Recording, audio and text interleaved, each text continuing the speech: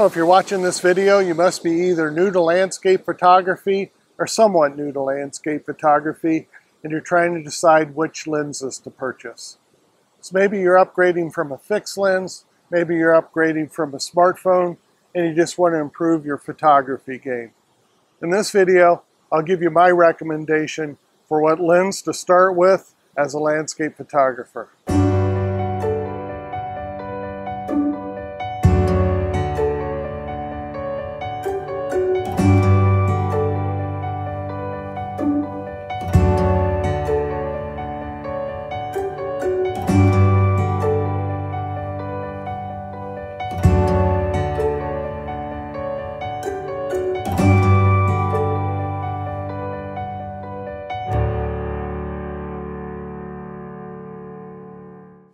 I recommend that you begin with a standard zoom lens.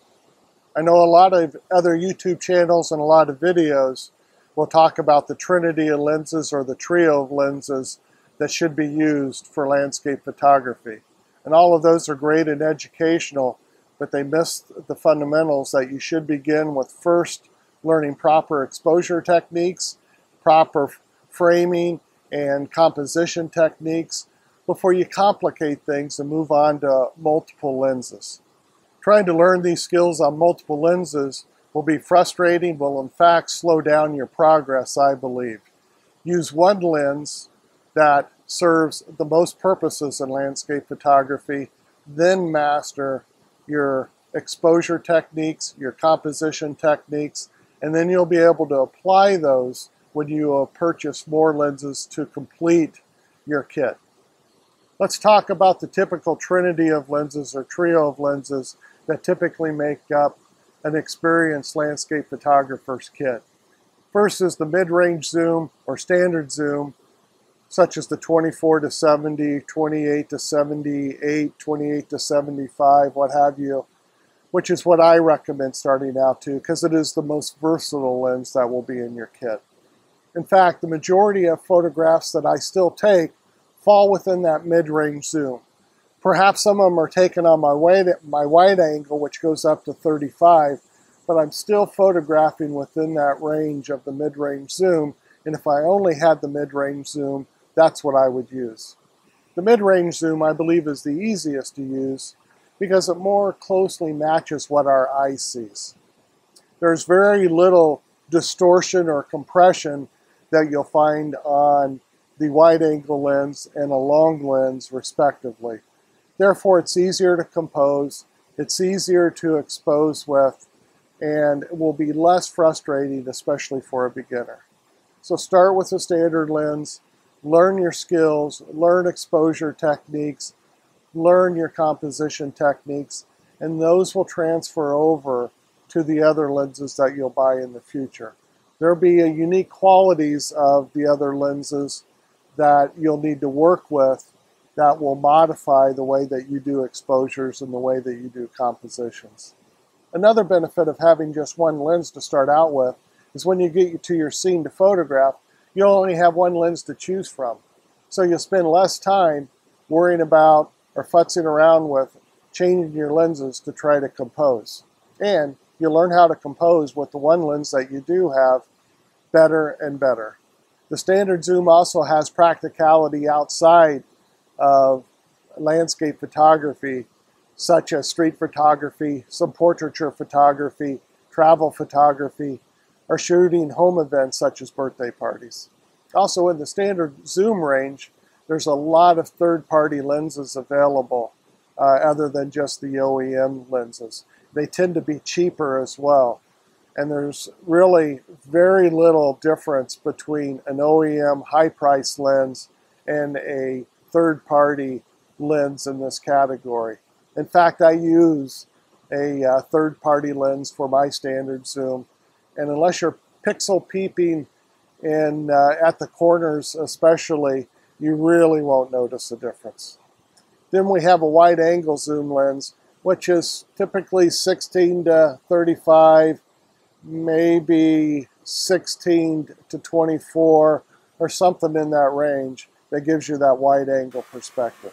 That's a good lens if you want to have a very large vista or if you want to distort the foreground when you have certain scenes. However, I believe using a wide-angle zoom lens is a little bit more difficult to compose because there's so much more in the scene and because of the distortion in the foreground. So there's a little bit more frustration in using it, and it takes a little bit more skill to use that it's better to develop once you've mastered your standard exposure and formatting skills, or composition skills, I should say. Also, there's difference with how to focus when you're using a wide-angle lens. If you're trying to get a lot in the frame, then you may have to resort to focus stacking, which is a little cumbersome for the beginner.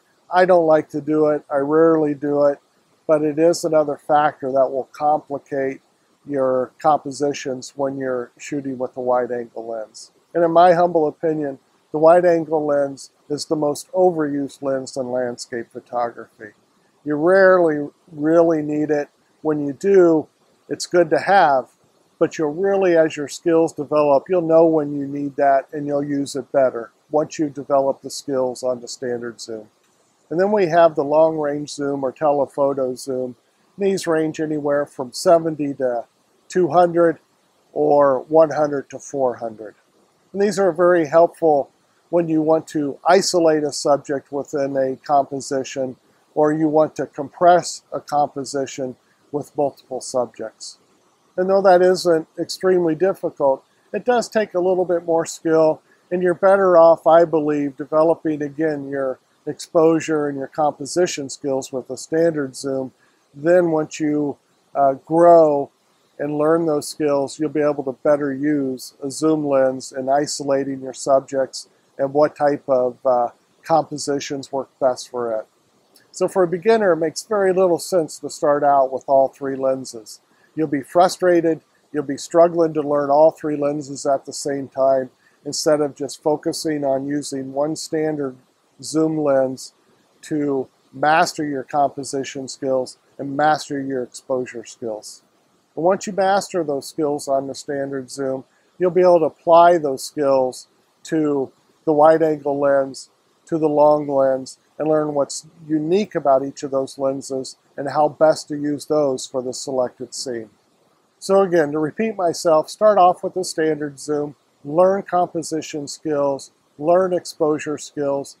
Then once you have mastered those, purchase your next lens of choice and take that learning, relay it into the new lens, and learn what's unique about those lenses as you progress. Now, when I first started out, I started out with the wide-angle zoom, and I regret that.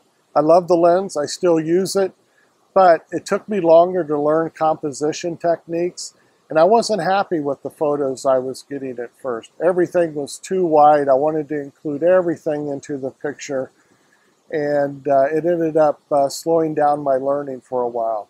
So I wish I would have heard the advice to start off with a standard zoom. Perhaps I did hear it and I ignored it, which a lot of us do. We ignore the advice that's given to us. So I hope this advice helps you as you begin your landscape photography journey, or there's some tidbits of information in here that help you in your decision-making process. Landscape photography at first is very easy, but very frustrating until you master it and really get the photographs that you imagined you could get in the beginning.